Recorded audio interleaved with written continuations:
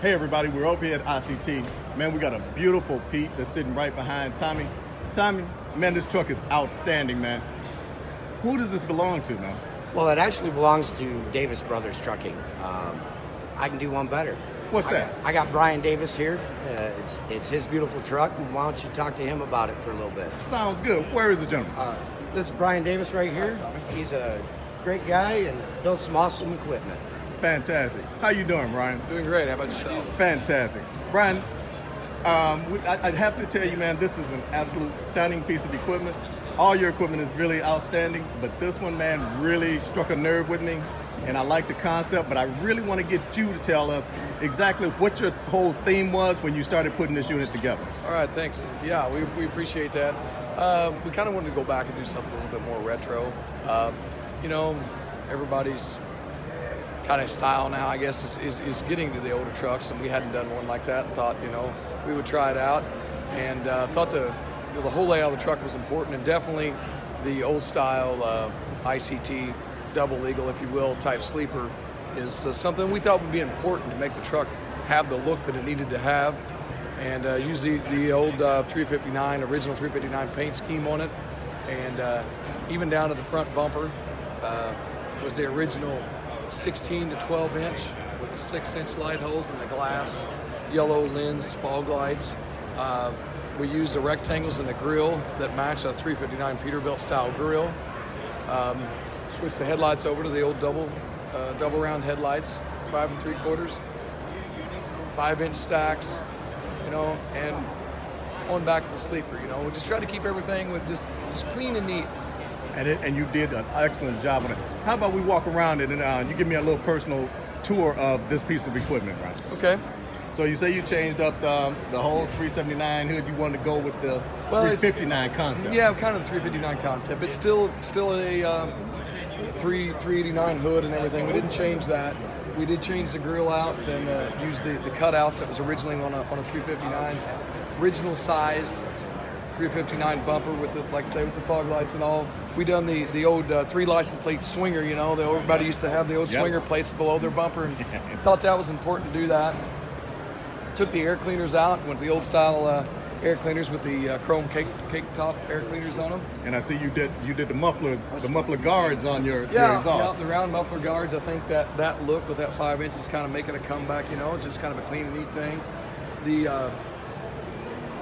The stainless panels below the door, we put flat panels on versus on 389s, the hood flares out there a little bit. So about all the 389 panels, they have a flare out there to match up with the hood.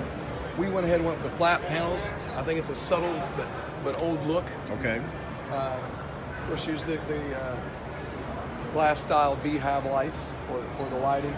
Very minimal lighting on this truck. So, and I love that clean, slick look that you put into it. When you decided to go with the retro bump, this is the absolute kicker, the kicker for me. What was the whole concept on putting the sleeper together? Well, we worked with Tommy up at ICT when I first came up with it, you know, because I guess the old standard was the old Double Eagle bunks, and Tommy at one time worked for Double Eagle and had a great experience with this type of truck, so I thought it was great to work with him, and he knew I kind of give him an overview of what I wanted the truck to look like, and he took off with it. And actually the process was easy. He gave us just what we wanted, and he knew just what we needed without me having to explain it. Outstanding. And I love the way you did your tanks and everything. You put the extended belts on there and everything. That is really, really cool. Yeah, we went with the stainless deck plate on it and the airbox, stainless rear fenders. We felt it was important to stay away from any fiberglass or anything because that wasn't what they had in the era of the truck that we were trying to represent. And I see you went with the full stainless fenders and the old light bars, huh? Yeah. You know, everything pretty well from that type of era. What's your sign back here? The sign says "Yesterday's Wines." Thought maybe that was pretty fitting to the truck, you know. Well, I tell you what, Brian, this is absolutely marvelous. Now, let's take a look. Can we take a look in the inside? Yeah, it'd be great. Let's check it out. Okay. We got the doors open right here. So let's take a stop and just look inside the sleeper here. Just explain this one to me, Brian. You kept it real simple and yeah, we originally was going to go with the old green and cream of what would have been original back in some of the 359 bunks, which would have been green.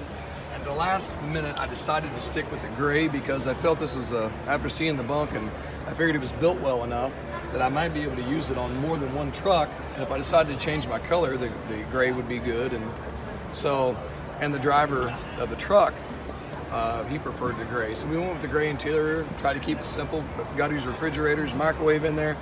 Built the drawers. In fact, I sent him dimensions for our printers and things that we haul a lot of oversized that they have to carry. And Tommy worked to get the sleeper built to fit exactly what he needed. So Brian, tell me a little bit. I know everybody keeps coming up with these rumors about who Davis Brothers is, what you guys do. Are you a custom shop? Can you tell me exactly, in your own words, what Davis Brothers is all about? Well, Davis Brothers is myself, Brian, and my brother Tom, and we're out of Owensville, Indiana. And we have a trucking company. We started trucking 20 plus years ago on our own. We farm, we're grain farmers. We grow corn, soybeans, and wheat. And we always just like to keep our trucks real nice and done a lot of custom fab on trucks and stuff over the years on our own. And more guys kept stopping by. Hey man, can you do that to my truck? We like that, that's cool, you know? And and then we decided that the more we got into it, we had to have paint. So we put in a big paint booth, and to do that, we had to hire some guys. And so next thing you know, we had 6 guys in the shop. And so yes, now we are, I guess, an official custom truck builder. Outstanding. In designing, I got one question. Yes, sir. You got a strobe on the top. Yes. Why do you have the strobe up there? Well, this truck hauls a lot of farm equipment. We haul a lot of oversized. This truck will probably be running over with 80% of the miles that this truck's going to run. Oh, okay. Okay. So, and by the color, you can tell what type of farm equipment that we haul, I'm sure. And yeah, that was important to us. John Deere, huh? Yeah. And again, thank you for the interest in it, and we appreciate it. And the truck has shown well at the show, and a lot of great compliments, and we're very thankful for them. So, thanks for having interest. I see you got all your lettering and everything. That's not graphic, man. That's hand painted stuff, right? Yes, all the lettering was hand painted by a gentleman named Darren Bean out of Maceo, Kentucky. He letters all of our trucks for us and does an incredible job. In fact, that lettering there on the side of that bunk took him about 15 minutes, I think, and pretty well all freehand. And we thought it's very important to have hand-painted lettering because this truck was supposed to be representative of what it was before we had the vinyl lettering. So we thought it was very important to have all hand painting. Let's go back and look at the front of it one more time, Brian, if you don't mind. I think it's just put together really, really nice. So. And I wish we could get a chance to look at that, how you got that old school bumper on there and everything. But when you did this, what really just keyed it for you when it came down to saying, you know what, guys, this is what we want to do? Well, you know, I don't know. I can't pin it down to one thing. I grew up. My dad drove 359 Peterbilts, and actually, as a kid growing up, that was what the majority of what I rode in, you know, and I basically I went back and tried to put the things on there that I remember as a kid, and several of the trucks he drove had Schwans on the hood, and I always just thought that was cool, and that was something that a lot of truckers done, you know, and a lot of trucks have done. So I thought the color was very important. I thought the color was very important. I wanted to go with some sorts of browns or some sorts of greens. I thought that it should be a representative color of the older trucks that I remembered as a kid. And so I went with the greens, and the other 2 colors, we went back and forth over what the stripe colors were going to be for quite some time. And this is where we ended up, so we hope we hit it. Well, I tell you what, Brian, we're going to take a step on the other side because the other door is open on the other side, guys. I want you all to look on the inside of the sleeper from a different perspective. So hold on tight. So, Brian, if you would, let's walk down and take a look at This is outstanding. Now, I understand you have a driver for this unit.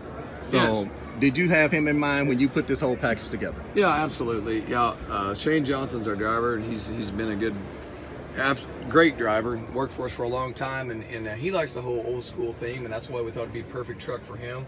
And you know, we kind of laid the bunk out kind of the way he wanted it a bit, and with the microwave, the refrigerator. this ICT offers this. I think they call it a gaucho. I can't remember the exact terminology, but basically a bed that flips down. He can flip it up, flip this table down, got some nice cushions here, roll the TV out, and he can sit and have dinner and watch TV without having to lay in his bunk, you know. Guys getting their sleepers and they don't always want to be laying down, you know, and this sleeper definitely gives you the option for that. So I think that's going to be something that he's going to really enjoy, being able to sit at the table and watch TV or eat dinner or those type of things. And I know this is one of your work trucks. Yep. But man, this is so immaculate. The way you put this together, it just looks like, and I know you're probably going to catch it with guys saying, oh no, that truck doesn't do any work, but you actually built this for service. So when it leaves here, she goes to work. Absolutely. Yeah, in fact, he would have just soon we not brought it to the show and just went straight to work. but ICT asked us to come over and represent them, and they done a great job for us. And so we felt, you know, that it would be great. Of course, it was a great opportunity to get the truck in the Louisville Truck Show. You know, who doesn't like that? Who doesn't like that, right? You know, so yeah, we were thankful, glad to get the truck over. But yes, definitely going to be a work truck. He runs a lot out of Kentucky, between the Kentucky to Iowa lane. So if you run that, truckers, and you're out there, I'm sure you'll be seeing him very soon. Outstanding. On that note, everybody, I want to thank Brian once again from Davis Brothers, that this is an excellent opportunity for you guys to come over, see one of his trucks in person. The man does excellent work, as you can see. Come over, check him out. And if he might be around, you might even get an autograph from him. Oh, boy. I don't know. All right. Everybody, we'll see you guys later. We got a lot of crowd out here that's getting ready to look at this truck. So we'll catch you guys next time. It's Elegance on 18 Wheels. We'll talk to you later. Thanks, Brian. Hey, thank you, man. Great.